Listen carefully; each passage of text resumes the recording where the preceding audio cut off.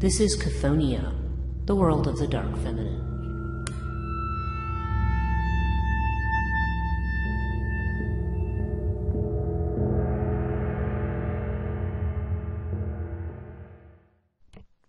Hello and welcome to Chthonia, the podcast dealing with the dark feminine.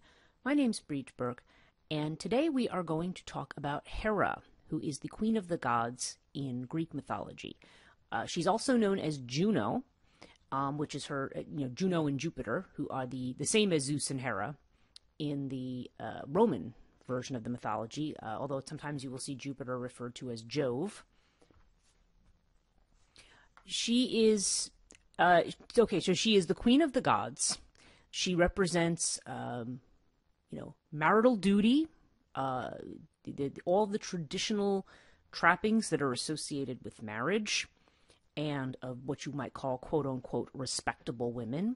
So you may ask why a figure like Hera would be discussed on a podcast of the dark feminine.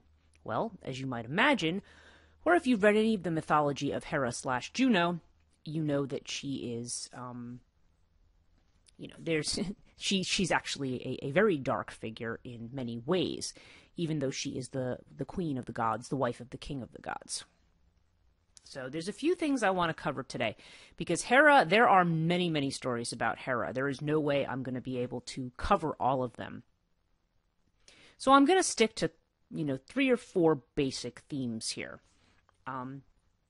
First, we'll talk about who she is and, where she comes from, her role as the wife of Zeus, that sort of thing. And also the relationship between her and Zeus. That is absolutely critical, because most of the stories about her, and actually about a large portion of Greek mythology, have to do with Zeus's infidelities and how Zeus behaves in the relationship and her response to it. And as we'll see, that that affects so much of what happens in Greek mythology. And what that means about the Greek gods, it's a really good setup and test case for looking at the ancient gods, the way that we there's a tendency to look at them socially and ethically, to look at their behavior and talk about how they should be behaving, or how they should be mirrors of human behavior. The reality is, even though there's something definitely very psychological, it's a very psychological personification in these gods. It's not about, it's not what the word that they use is didactic. It's not a moral tale telling you how to behave. Because Hera definitely does not behave the way that one would call, model behavior. Okay. And yet at the same time, she does command model behavior. So we're going to talk about that. We're going to talk about their relationship, which takes up a huge chunk of Greek mythology. I couldn't give you a percentage, but I almost feel like I could say as much as 60% of Greek mythology has something to do with this relationship between Hera and Zeus, or Juno and Jupiter. And so those narratives, we're going to kind of summarize, talk about a few of them. And then I'm also going to talk about her role in the Trojan War, which is related to this. But her behavior there is another there's another dynamic to that whole saga when it comes to how Hera behaves and what it means. And most importantly, I want to talk about her as the goddess Juno in the Roman epic, the Aeneid, written by Virgil. Because Hera's role there is... she does a lot of things that are very difficult to understand. And I want to frame this conversation by quoting something. There's an article that I had found when I was teaching this in my mythology class years ago, an article by Maggie Kilgore, and it was in, ELH, which is published by the Johns Hopkins University Press. I'm not exactly sure what ELH is short for, what that's an acronym for, but because it doesn't actually tell me here. but I had downloaded this article called "Satan and the Wrath of Juno." Okay, and Maggie Kilgore says she starts her article by talking about Paradise Lost by John Milton. And if you're not familiar with Paradise Lost, this is a long form epic poem, I guess we could say, by John Milton, that was written. I don't actually remember the years of Paradise Lost, but we're talking about something that was kind of, around the time of Shakespeare, just post Shakespeare, like kind of that time frame. I want to say sometime in the 1600s. And Paradise Lost is about the fall of Lucifer. Okay, and just to quote a little bit of what she says here. So it says, the Son of God, resplendent in the chariot of paternal deity, appears to the angels for the first time on the third day of the war in heaven. Sent to bring an end to the war, the Son does so by dividing the good angels from the bad. However, while he claims that he will distinguish God's saints unmixed and from the impure, it is the angel's own reaction to his appearance that seems to determine definitively which side they're on. While the good angels are with unexpected joy surprised, the bad stood obdured and are hardened more by what might most reclaim. Okay, this is the Middle English here, that is written, where it's how it's written, and rejects the offer of reclamation. The rebels confirm their envy and rage against the Son. Okay, and when I taught my underworld mythology class on metapsychosis for the first time, I remember the students I had there when we were talking about this sort of relationship of, we were talking about Satan and the relationship of Satan and how, and the way in which, Yahweh, I guess, or God and the Son of God act as kind of like these corporate heads who are playing favorites with the people who kiss ass or something. I can't remember exactly how he framed it, but most people agreed that there just seemed something very unjust about it. Anyway, that's a diversion. What's important here is she's talking about this in the way that these certain angels, including Lucifer, rage against the Son of God. And here's the critical sentence. As long noted, the rhetorical question. She starts with. They talk about this one particular angel. It says, a moment of potential conversion slides into a demonstration of devilish perversion. The narrator, Raphael, the archangel, is astonished by this scene of suicidal self-damnation, exclaiming, in heavenly spirits, could such perverseness dwell? Okay. That's the framing question. And as she says here, as long noted, the rhetorical question echoes the famous opening of the Aeneid. Tantene animus celestibus ire.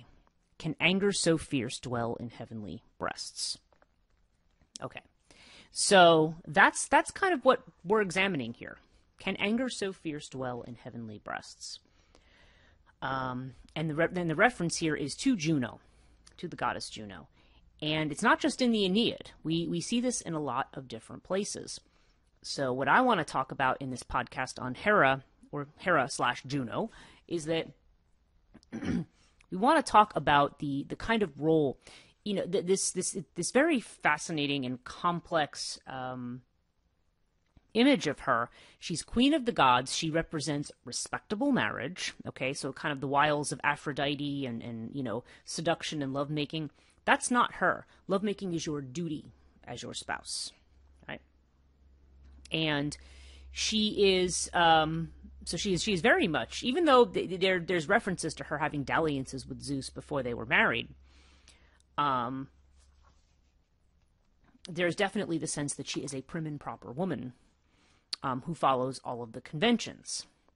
And then, of course, when her husband, which unfortunately it was very conventional for, spouses to cheat, the rash of infidelities that Zeus has, her response to that, with the wrath and violent anger, but never towards her husband. Okay. So let me start by reading something on Hera from the classical, Dictionary of Classical Mythology, which was put out by Penguin. Okay, the entry for Hera, and there's going to be a lot of information in this one, so hang on. They said she's the greatest of all the Olympian goddesses, the daughter of Cronus and Rhea, and is hence Zeus's sister. She was swallowed by Cronus, but restored to life by Metis and Zeus. Hera was brought up by Oceanus and Tethys, who we talked about in the last podcast, to whom Rhea had entrusted her during the struggle between Zeus and the Titans.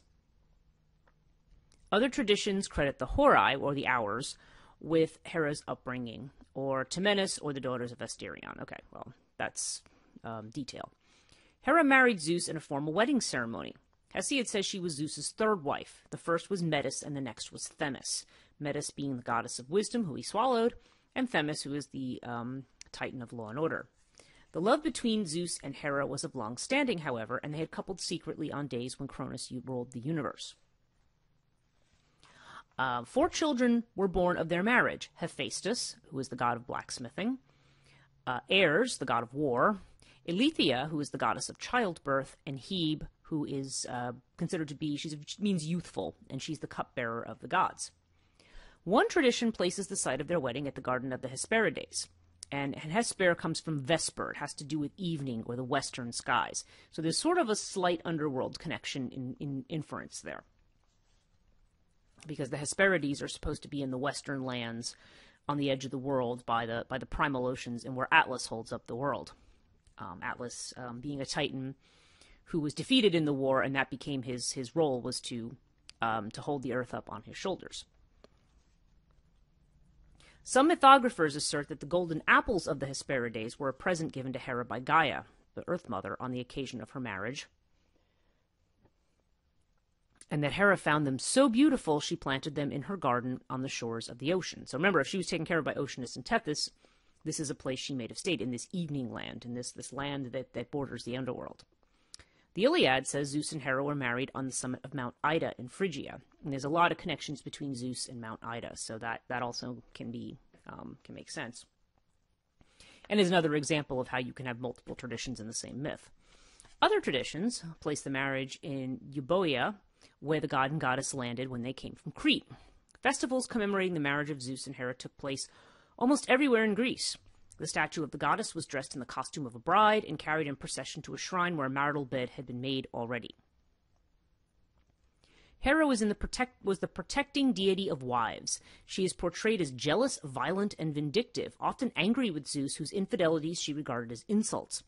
She visited her hatred not only on Zeus's mistresses, but on the children he sired among them. Among these, Heracles was the greatest victim of Hera's wrath. Now, Heracles, by the way, we think of Hercules, which is the Roman name. Heracles literally means the glory of Heros, Heraklios. Okay? He's the glory of Hera, and he was named such to try to actually appease Hera at his birth. Her vindictiveness cost her dear, however, for when Heracles returned after he captured Troy, in this particular tradition, Hera raised a violent storm against his ship. This displeased Zeus, who hung her from Mount Olympus by her wrists with an anvil fastened to each foot. Hephaestus tried to free his mother, which brought Zeus's wrath on him. He actually got flung out of heaven. That's at least one story for how he became a lame god, how he broke his foot. Later, Hera made formal peace with Heracles, and you'll find that she does the same with Aeneas, too. Doesn't always happen, but it depends on how much force Zeus or Jupiter brings to bear on the situation. Hera appears in many myths. She persecuted Io, who was one of Zeus's lovers, and suggested that the Curator that they should kill Epaphus, her rival's son. She was responsible for Semele's fate. If you remember that from Dionysus, having Semele burned up by making Zeus show himself to her as he is as a god. She struck Athamas and Ino with madness to punish them for having brought up Dionysus, Zeus's son, by Semele. Yeah, and she, by the way, she afflicted Dionysus with madness too. She urged Artemis to slay Callisto. Callisto being she was one of the chaste followers of Artemis, who Zeus seduced. Actually, he took the form of Artemis, so when he called to her, she thought, I have to go to my mistress, and instead he raped her, and when she got pregnant, Hera encouraged Artemis to turn her into a bear, basically, and then she was supposed to be hunted down by her own son. But Zeus took pity and placed Callisto in the sky with her son, Arcus, I believe, with the name, and they are there as Ursa Major and Ursa Minor, the great bear and the little bear in the sky. and she tried to stop the birth of Artemis and Apollo when Leto was in labor. Leto was pursued all over the world until she was allowed to settle down finally and give birth, and she would delay Aletheia, the goddess of childbirth, to go from attending. Hera's anger and her acts of vengeance sometimes had other reasons behind them. Hera and Zeus were arguing one day as to whether the man or woman derived greater pleasure from sex. Zeus said that women enjoyed it more. Hera said that men did. The two deities consulted Tiresias, who had experienced sex as both a man and a woman. Now, Tiresias is the blind prophet. You see him in a lot of places. He's in the Odyssey. He's the one that Odysseus calls back from the dead to prophesize about how he can get home. He appears in the saga of Oedipus. When Oedipus is trying to find out why there's a plague on his city, they're like, well, there's a murderer here, and Tiresias is trying to find maybe a nice way or not so nice way to say, actually, that murderer is you, because you're the one who killed your father, but he didn't know it.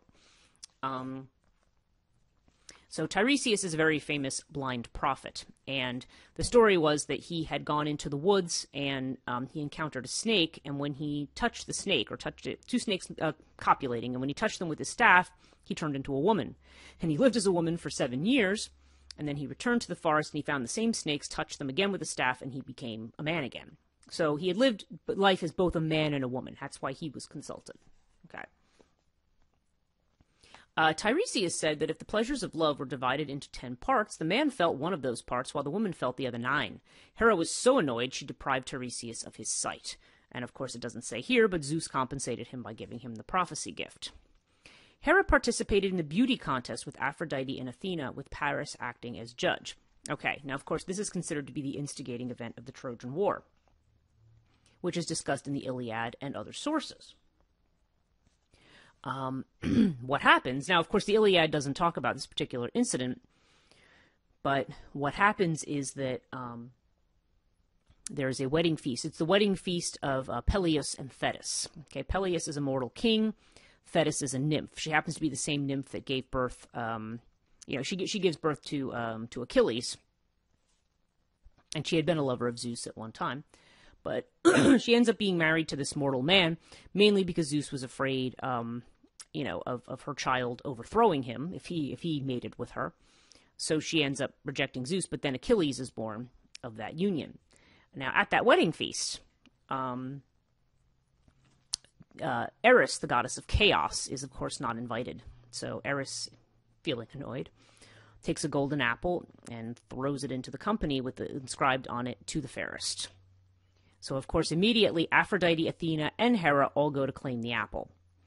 And since there's an argument over it, they get Paris, who is the prince of Troy, one of the princes of Troy, to come and judge who is the loveliest of the goddesses. And that is a terrible position to be in, because you know that no matter what choice you make, you're going to be screwed some other way. So, ultimately, how do they try to win? Well, they bribe him. Hera offers to make him a great king. Athena offers to give him great prowess in war, and Aphrodite offers him the most beautiful woman in the world, Helen. Currently Helen of Sparta, who's married to King Menelaus, and whom actually, when there were many suitors for Helen, they all swore, once when she chose her husband, which was Menelaus, they all swore to uphold, to fight to uphold that decision. So Paris, being Paris, because he is sometimes known as Alexandros, Paris is somebody who, he's more of a lover than a fighter. So yeah, he says, oh yeah, I want the most beautiful woman. So he gives the apple to Aphrodite, which Athena seems to take with some good grace, but Hera does not, because that's how Hera is. So, and Paris' abduction of Helen, now Menelaus, he's had Paris into his house as a guest, as a hospitable guest, okay? And that's considered a violation of hospitality, running off with his wife. And Paris doesn't make, reparations, although later on he offers to give back anything that he had taken with him, but he wanted to keep Helen, and this was not an acceptable response. And all the Greek warriors are going to fight this battle because many of them had vied for her hand and had vowed that they would uphold his right to be her husband. So this is why they're all there. So going on with what this says, when Paris abducted Helen, Hera raised a storm which drove them onto the Syrian coast. Hera became Achilles' protectress since she had brought Thetis up, and this is the reason why Thetis spurned the advances of Zeus. Nonetheless, as you see in the beginning of the Iliad, there is a little bit of a quarrel when she sees Zeus talking to Thetis. It's like, what are you guys talking about? You know, that kind of a thing that goes on. And there's a back and forth when when Achilles is insulted by Agamemnon and Thetis asks for some kind of reparation on his behalf. And Zeus, of course, is annoyed by this because he says, well, you know it's going to annoy Hera. But what he does is he says, I'm not going to let the Achaeans, which is the league of tribal kings in the area we now think of as Greece, so some people think of them as the Greek side, I'm not going to let them win against the Trojans until sufficient reparation has been paid to Achilles.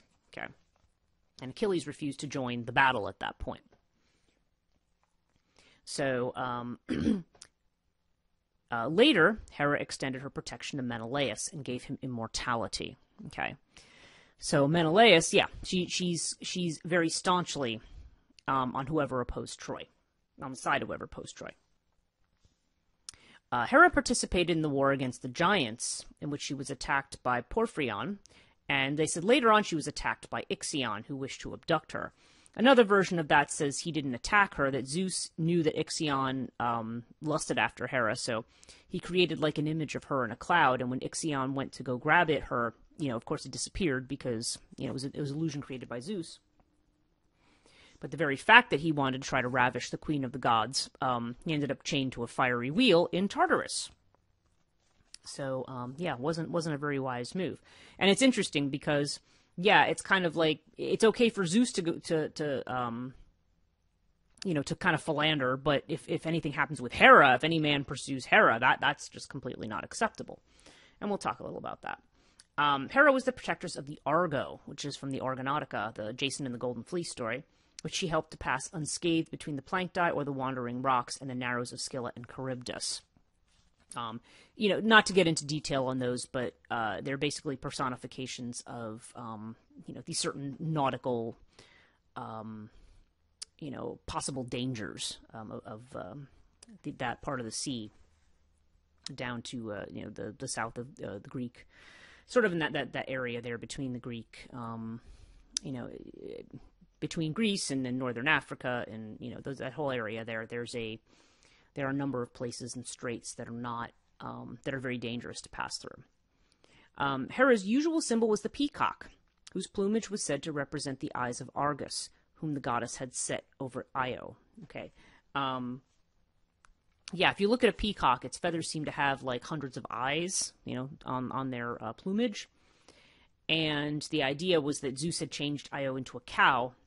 And, so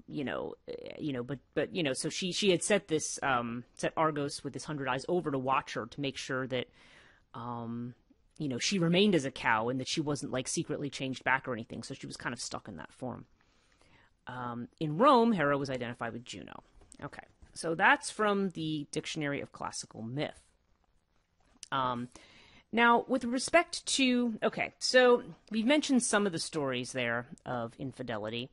And an interesting thing is when I look at the major deities, I was looking back at a lecture I had done on the major deities of the 12 Olympians. And we talk about the children of Zeus and Hera, who are, Hebe, again, who is youthful bloom. Hephaestus, who is the craftsmith, so he's making weaponry and jewelry and things like that. Ares, who's a god of war, and Aletheia, a god of childbirth. So it's interesting that they all seem to represent certain qualities or certain things that they don't all entirely seem to go together. And I feel like in some way there's certain aspects of their children that reflect the qualities of the parents. For example, Ares as the god of war, really, Zeus and Hera are, they're at war a lot of the time. And Hephaestus, who's considered to be sort of ugly and imperfect, may kind of, and actually originally Hera had flung him out of the heavens because she thought he was too ugly. But then when he was picked up, of course, as a babe and raised on an island, and you could see that she saw that he was able to make these beautiful things. She says, who's making these beautiful things? When she finds out it's her son, then he's allowed back on Mount Olympus. So, very interesting. The son who, unlike what we saw with Ceridwen, where her son was born what was considered to be ugly, but she actually went to bat trying to find some kind of special skill or something to make him accepted. Hera's attitude is, I'm not going to accept you until you do something that I think is useful to me.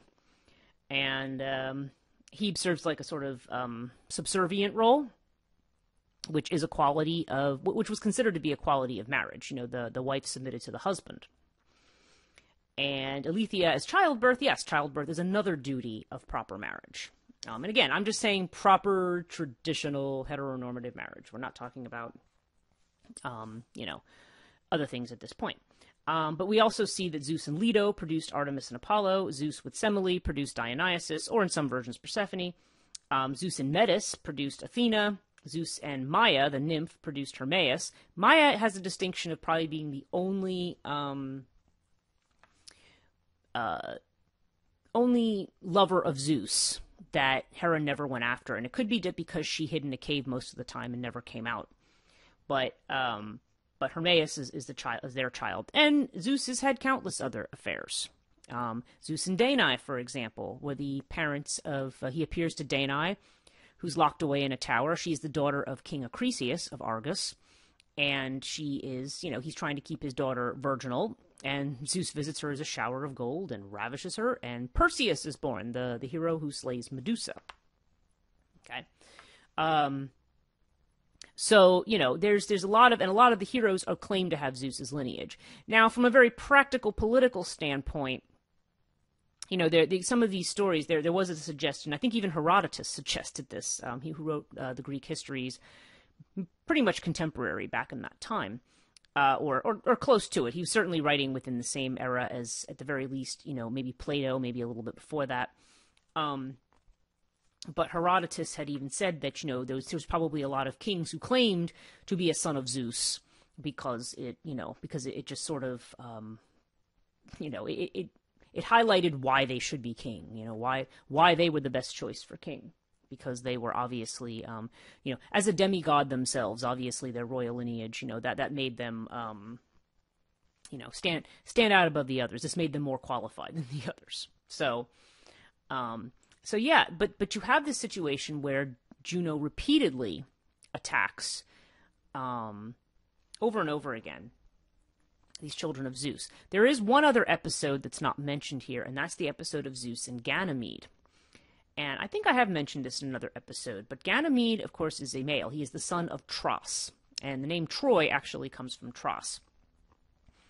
The Iliad is actually, there's another name for Troy, and that's Ilium, okay? And Ilium is one of the sons, or Ilias, actually, is one of the sons of Tros, okay? He's actually a brother to Ganymede, and that's why it's called the Iliad, because it has to do with Troy. That's where the name comes from, is Ilias, which is the other name, or Ilium, which is another name given to Troy.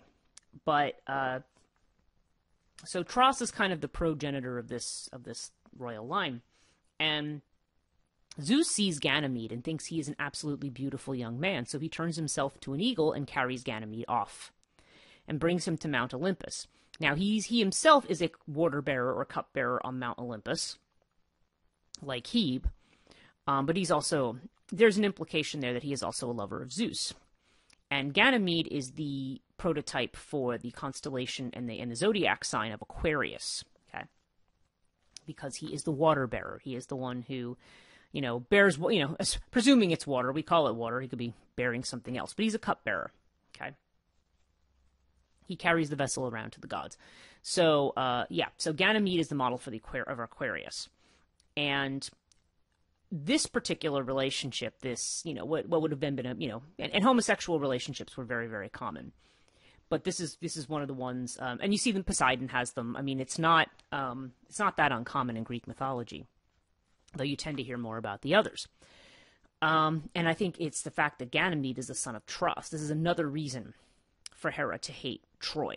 And her hatred of Troy, boy, does it, I mean, she never lets it go. It goes through the Trojan War, even after the Trojans lose. They have their hero, Aeneas, who is the son of, of Aphrodite and a mortal man, Anchises. And he is a great hero. And of course, Aphrodite is very protective of him. And Aeneas's nature very much reflects the fact that Aphrodite is his mother. He tends to be, even though he's a warrior, he's more gentle. He's definitely very much into religious observance. He's more pious. He pays attention to signs and omens. Like, he's definitely more intuitively in tuned, which would make him more on the quote unquote having the qualities of the feminine, even though he is considered to be a great warrior. And Hera, and then Juno, of course, in Virgil's epic, hates his guts, absolutely hates him. And of course, she wouldn't rest until Troy was burned to the ground. So that sort of brings us to the her role in the Trojan War.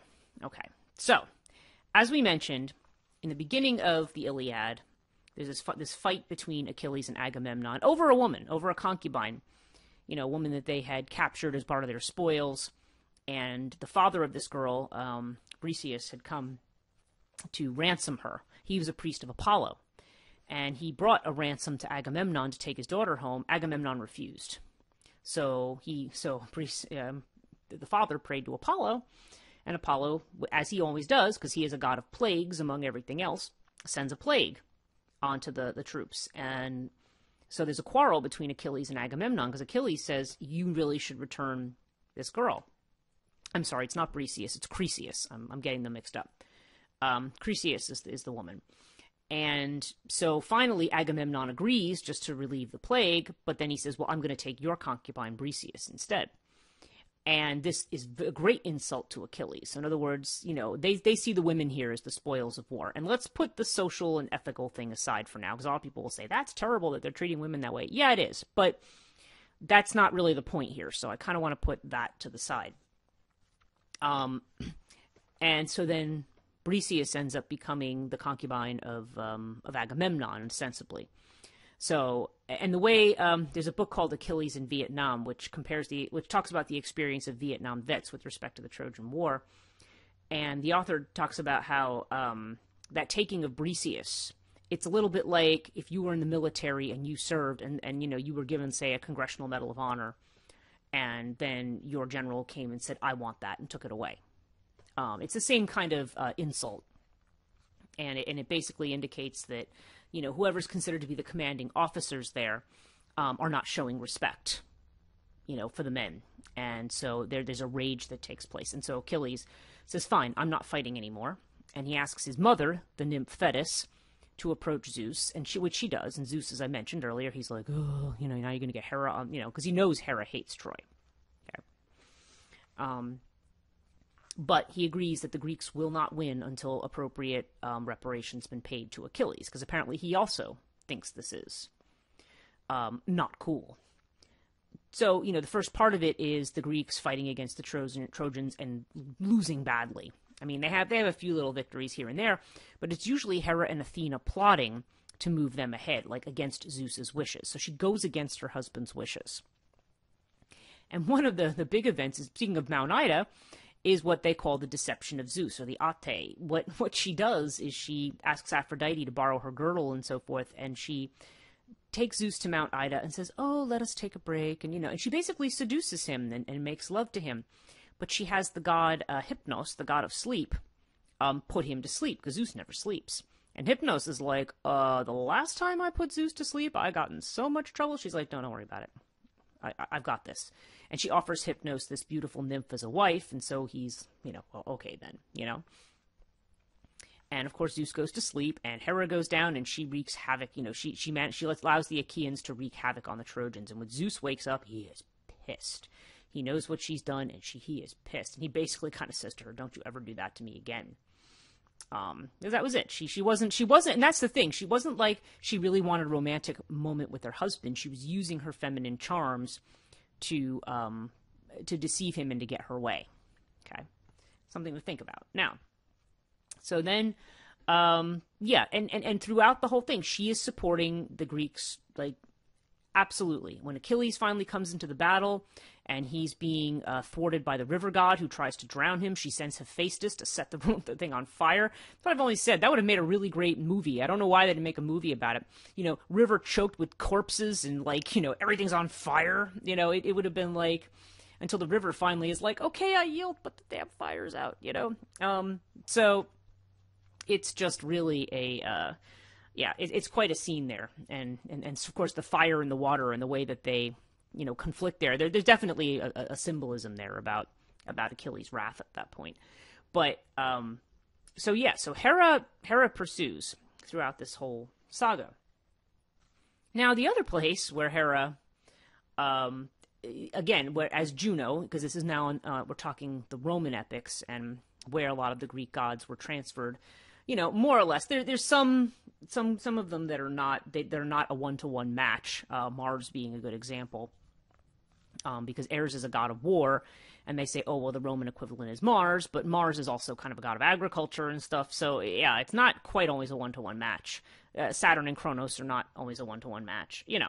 Anyway, so you get the idea, but it's, so Aeneas, okay, after the Trojan War, now remember, he's somebody who is very faithful, very pious, very, makes his oblations to the god. His mother does turn up to try to help him along the way, because Venus is considered to be the mother of the Roman people, okay, because she's Venus there, not Aphrodite.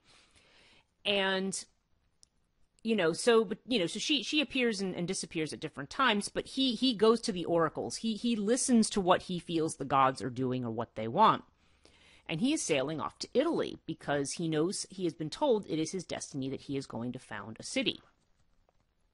Which, by the way, happens to most of the heroes. They all go to Italy and they found cities. Unless they do something really stupid and then get killed by the gods for being idiots. But other than that, most of them, you know, you read about them and there's kind of this pattern of, and they went to this city in Italy and they founded it and they had their cult and they were worshipped as a hero when they died.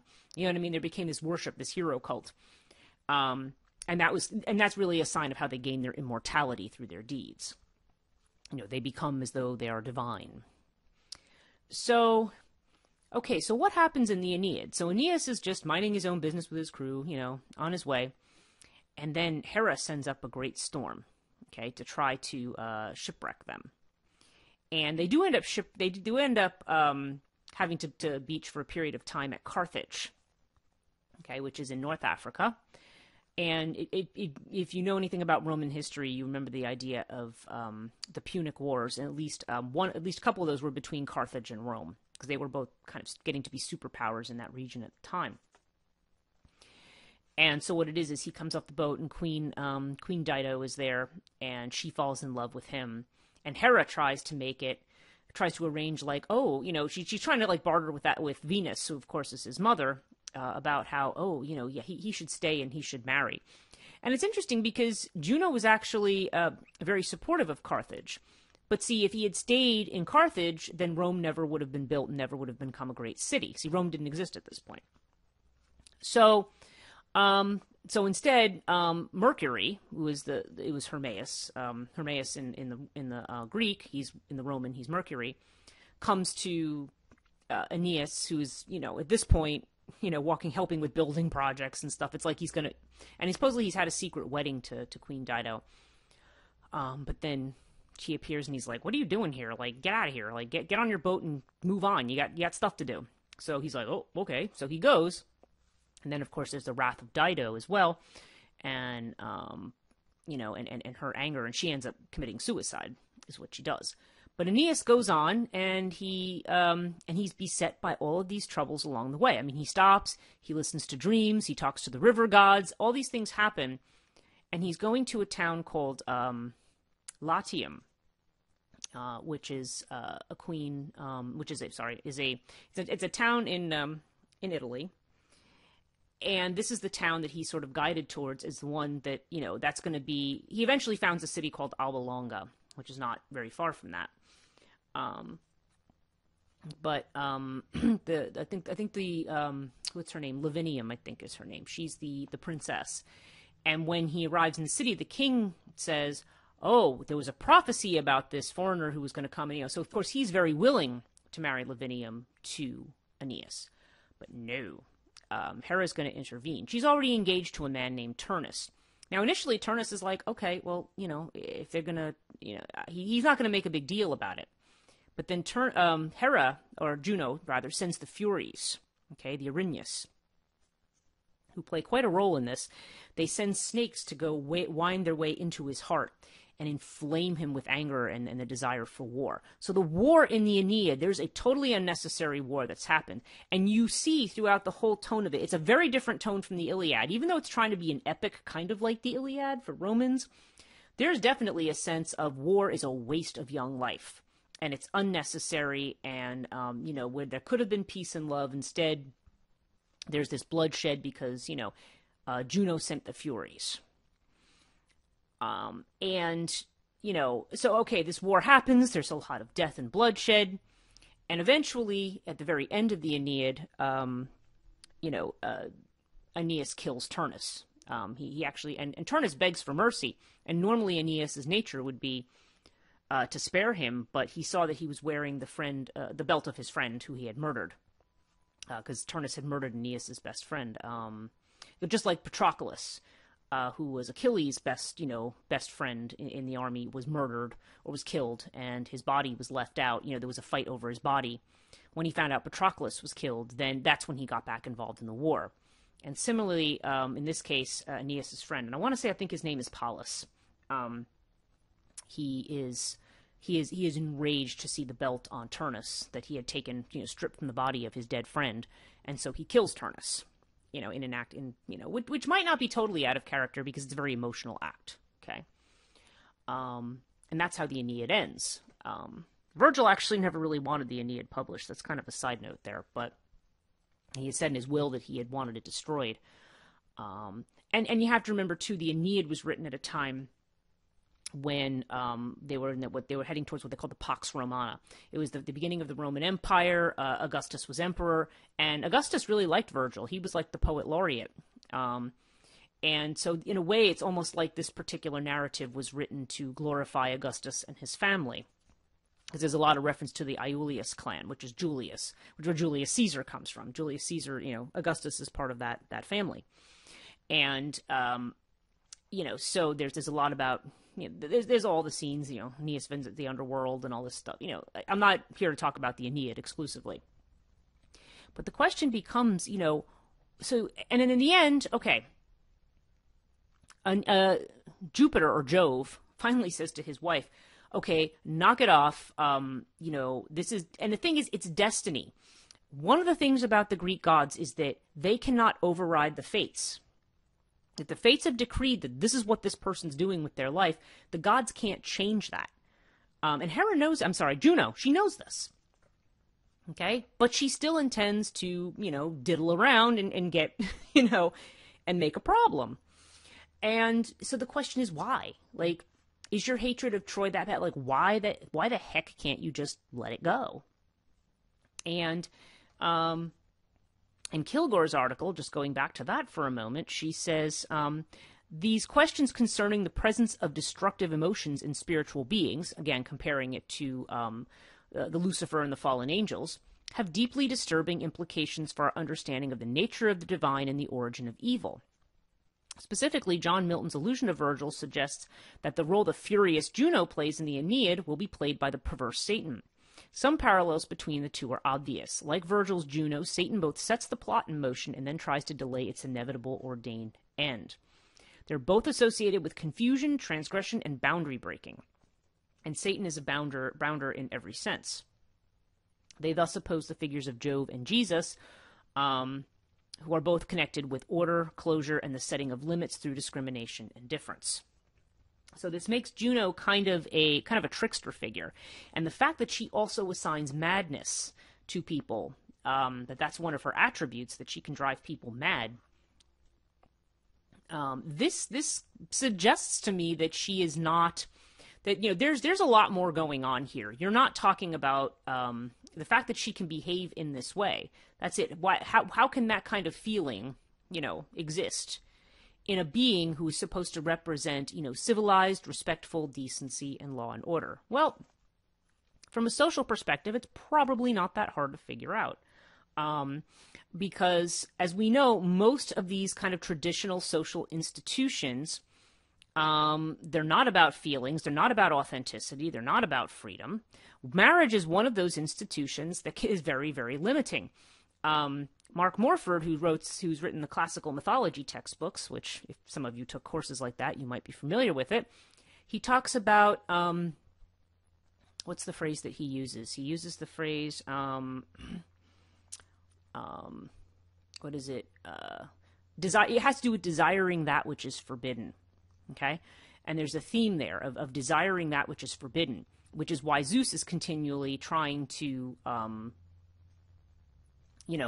is never satisfied by just having Hera. I mean, because really she's just very cold. She's there. She's his wife. It's her marital duty to, to give him what he wants or whatever. But at the same time, in her, same time she has some authority, but everything is in relationship to her husband. She exists in relation to her husband. And what I find fascinating about the myth of Hera is that she really kind of ends up being an archetype of what marriage is like. And real marriage, not the fairy tale Cinderella, Prince Charming comes and it's happily ever after. But marriage is a give and take. There's already a limitation that's put on. There's an enforced chastity. That's the other phrase Morford uses. I couldn't think of it. Enforced chastity and desiring what's forbidden. This idea of monogamy, that you have married each other and now it's to the exclusion of others. And psychologically, unless you happen to have made exactly the right kind of soul partnership, that rarely works out, rarely works as intended.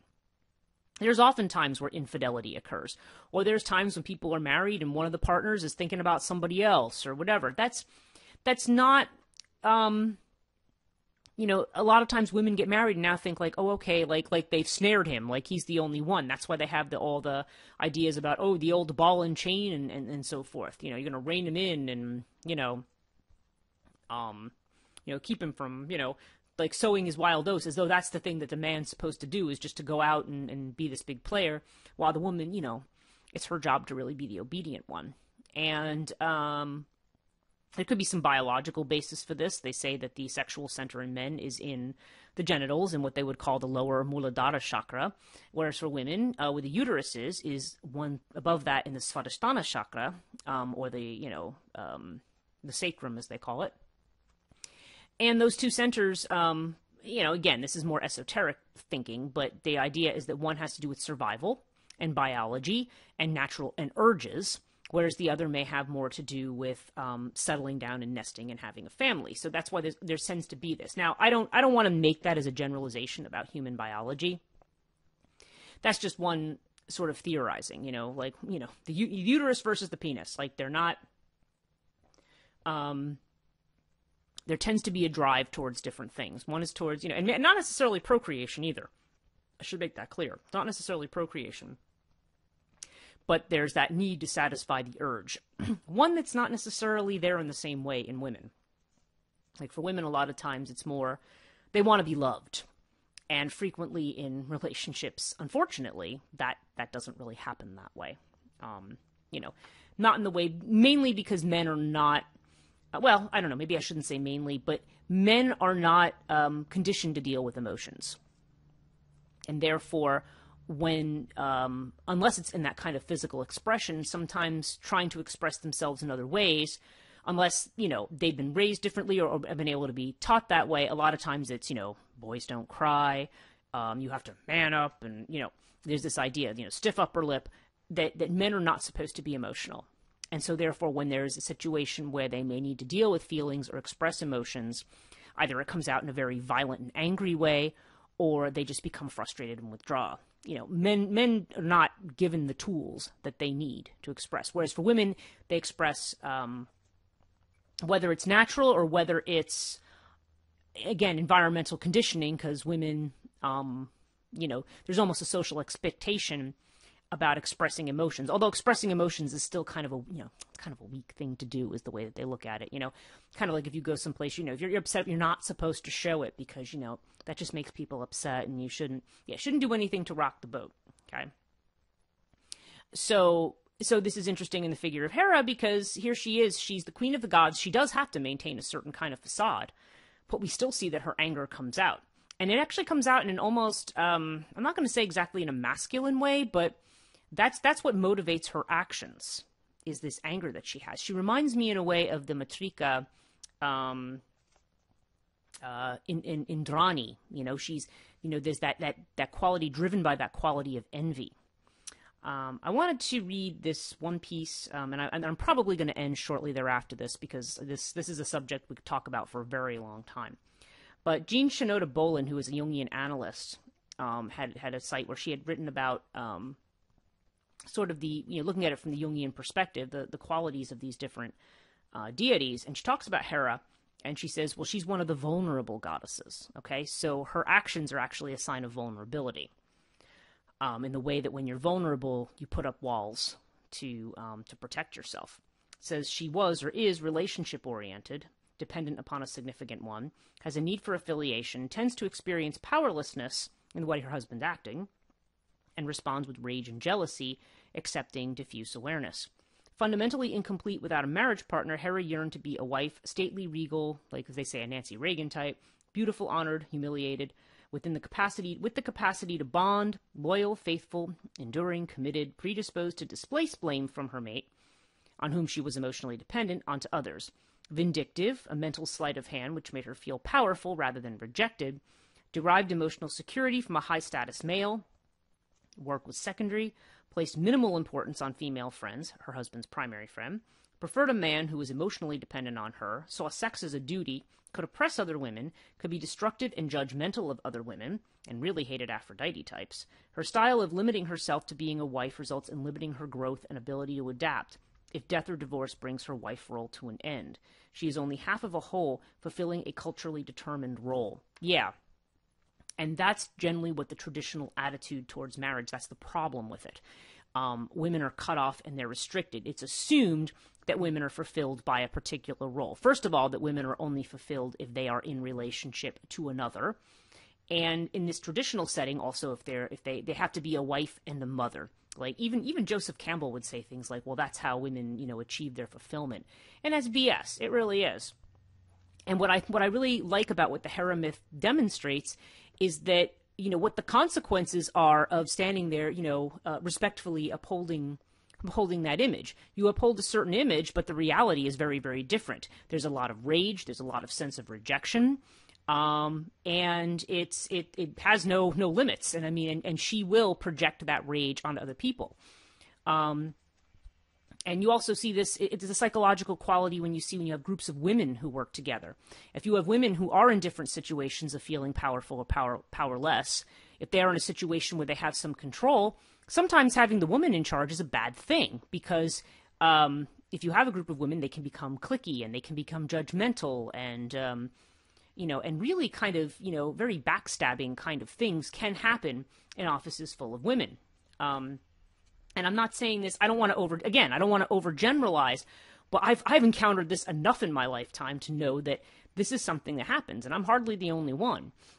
This is a possibility, and this represents that psychological possibility, the ways in which we project and act out when we are dependent or limited, which to me makes the case for why women should be free.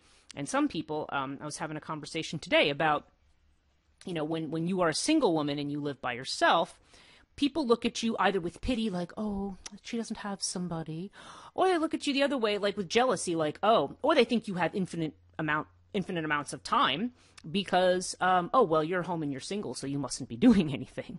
And it's like, yeah, not necessarily. I mean, I've lived by myself for like 20 years now, and actually, it's hard for me to imagine living with somebody. I'm not saying it might never happen again, but I can't imagine.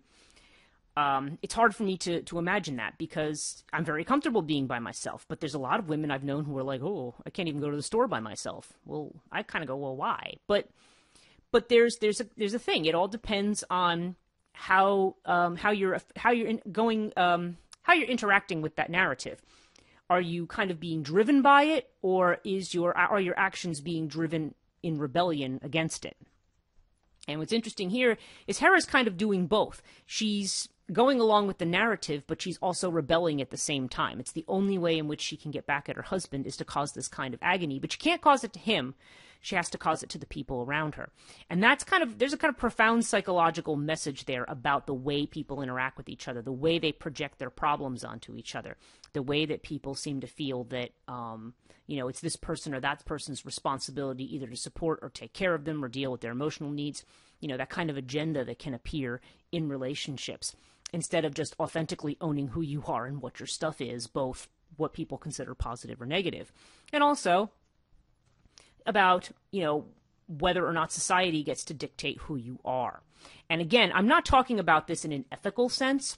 I'm talking about this more in the sense of the way in which social norms can potentially be limiting, but the way in which they seem to be something, I don't want to say fundamental to human psychology exactly, but they're definitely something. It's a narrative that's ingrained in us enough that there's conflict caused when we try to move away from it or around it. So something to think about. That's it for me this week. I'm going to stop here.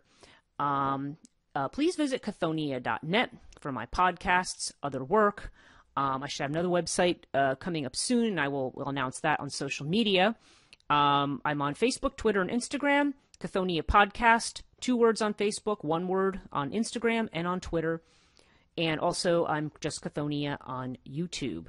I want to thank you all for listening. Oh, I've also got patreon.com/Chthonia. So if you'd like to become a patron, please check it out. We'd love to have you in the group. I'd appreciate that. That would be awesome. And I want to say a big thank you to the people who are my patrons, both the newer ones and the ones who have been around for a while. That's it for me this week. See you next time.